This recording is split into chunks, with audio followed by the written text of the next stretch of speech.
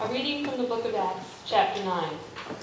Meanwhile, Saul, still breathing threats and murder against the disciples of the Lord, went to the high priest and asked him for letters at the synagogues of Damascus, so that if he found any who belonged to the way, men or women, he might bring them bound to Jerusalem. Now he was going along and approaching Damascus. Suddenly a light from heaven flashed around him. He fell to the ground and heard a voice saying to him, "Saul, Saul, why do you persecute me?" He asked, "Who are you, Lord?" The reply came, "I am Jesus, whom you are persecuting. But get up and enter the city, and you will be told what you are to do." The men who were traveling with him stood speechless, because they heard a voice but saw no one. Saul got up from the ground, and though his eyes were open, he could see nothing. So they led him by the hand and brought him into Damascus. For 3 days he was without sight, and neither drank nor ate. Now there was a disciple in Damascus named Ananias. And the Lord said to him in a vision, "Ananias." He answered, "Here I am, Lord." The Lord said to him, "Get up and go to the street called Straight, and to the house of Judas. Look for a man of Tarsus named Saul. At this moment he is praying, and he has seen a vision of a man named Ananias come in and lay his hands on him so that he might regain his sight." But Ananias answered, "Lord, I have heard from many about this man, how such evil he has done to your saints in Jerusalem. And here he has authority from the chief priests to bind all who invoke your name." But the Lord said to him, "Go, for he is an instrument whom I have chosen to bring my name before the Gentiles and the kings before the people of Israel.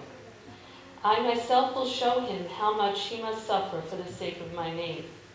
So Ananias went and entered the house. He laid his hands on Saul and said, "Brother Saul, the Lord Jesus, who appeared to you on your way here, has sent me so that you may regain your sight and be filled with the Holy Spirit." And immediately something like scales fell from his eyes, and his sight was restored. Then he got up and was baptized, and after taking some food, he regained his strength. For several days he was with the disciples in Damascus, and immediately he began to proclaim Jesus in the synagogue, saying, "He is the Son of God." The word of the Lord. Thanks be to God.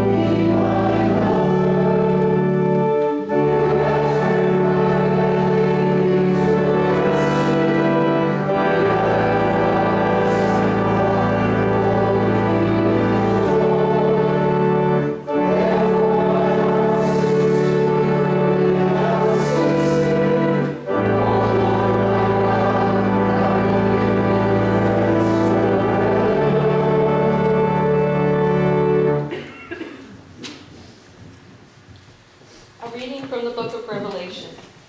Then I looked, and I heard the voice of many angels surrounding the throne and the living creatures and the elders. They numbered myriads of myriads and thousands of thousands, singing with full voice, "Worthy is the Lamb who was slaughtered to receive power and wealth and wisdom and might and honor and glory and blessing."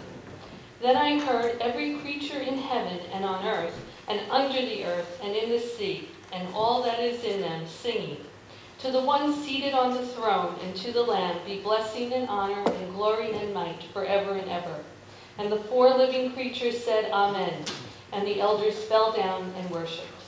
The word of the Lord. Thanks be to God.